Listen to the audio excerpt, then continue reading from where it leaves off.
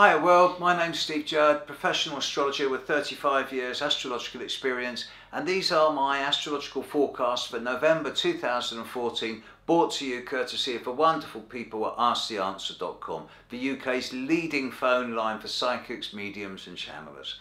Enjoy. And this is the astrological forecast for the sign of Cancer for November 2014.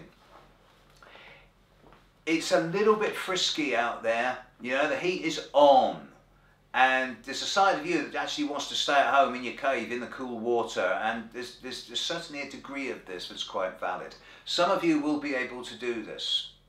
For most of you, this month is not the easiest time on record. It's going to have a degree of minor, constant irritation, frustration, itches you can't scratch. Nothing that's worthwhile sorting out, and you won't be able to be clear about what it is anyway. A few of you are actually looking really good. I'm particularly looking at those Cancerians born around the, say, 16th to the 19th of July. And you should find that your business judgment, your financial skills and your ability to juggle figures is really good this month. Lots of nice energy coming in, lots of nice stability. And then, there is a Mars conjunct Pluto in the opposite sign to you of Capricorn, at 11 degrees of Capricorn on the 11th day of the 11th month.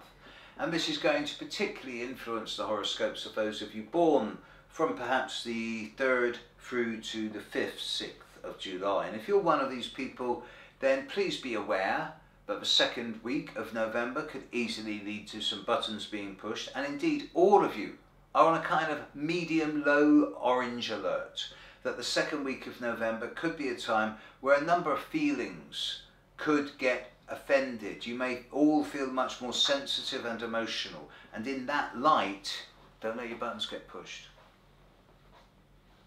Count to 10 and walk away rather than say something you'd later regret. Apart from that, it's still a bit bitty, but it's not that bad a month. As far as November 2014 goes, Cancer, have a cautious month. There you go, folks. I hope you enjoyed that. That was fun and hopefully a bit helpful as well. You can find out more about me at my own website, stevejudd.com, or at Steve Judd Astrology on YouTube, where you'll find 1,500 videos I've done. And I'll be back here courtesy of the beautiful people at Ask the Answer next month. Have a great time. Bye.